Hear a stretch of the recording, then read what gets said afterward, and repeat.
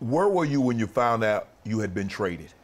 I was watching Equalizer 2 at the movies.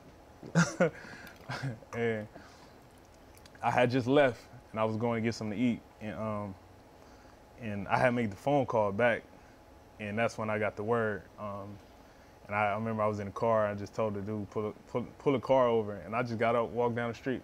I think I sat in front of like a Del Taco or Jack in the Box or something for like 40 minutes. You couldn't believe it? You were surprised? Nah, yeah, I just couldn't believe it because it was just one of those moments like, because 2 days prior, we had a conversation about, you know, running this whole thing back. So that's what made it more surprising, you know, how it came about and everything. So and then you had done something that the other great players hadn't done.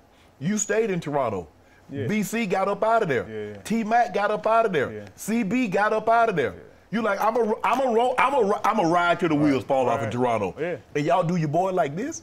After you told me you was gonna do it like that? Right. That was the part, you know what I mean? Because obviously anybody know in Toronto, like I was willing to lay it all out on the line. You know what I mean? And for it to happen like that, it definitely sucked, you know, because emotionally I was invested not knowing the other side of stuff. Because that's all I knew. Toronto was all I knew at that point. So you good with them now? Oh yeah, I don't have no problem. You understand that it's part of the game. You know, it's part of the business, and you know nobody exempt from that happening.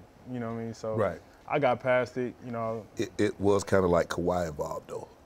I mean, it'd kind of been other if they'd have traded. Yeah, like for nothing. just try to dump salary, you know, because sometimes they do that. Do that. So you know what I mean? It took a while, but it got to a point where, like, you know, you gotta respect it. You made peace with it. Yeah, I'm at But it took you a while. No, it took a while. It took probably like about 10 months ago. Really? Yeah, probably after the bubble. Yeah. I kind of just was like, you know what, damn it. But they didn't. So you heard it. So you like reading it on your phone, or did they call you? No, I got the call before it came out. So Right. I knew the night before it came out. Okay. Like Your agent called you. Yeah. No, I talked to. I talked to the man. Masai. Yeah, I talked to him, and you know he told me, and I just hung up the phone. You hung up on it? Yeah, I hung up. Ah, man, come on! What he said? He told me. He said, man, you should have said, hold on. You should have, Masai. Now we just had a conversation 2 weeks ago. You said 2 days ago. 2 days. Hold on. We just had a conversation 2 days ago. You say your boy good. Yeah. And y'all do this. I mean, when everybody else done dip. Now think about everybody else that dip. Yeah. I stayed. Yeah. Okay. I felt like that would have made it worse if I would have. So I said, you know, what's you done is done. You didn't want to say something you might regret. So I just said, what's done is done. I just hung up and was just like, all right. Did he call what's back? Next? No. Come on. Nah. He said, hey, he should have at least called back. I probably wouldn't have answered either though. Really? No.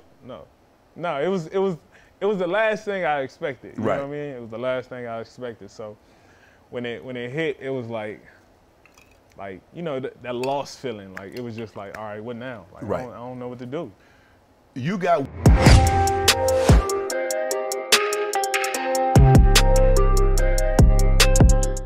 You know what to do.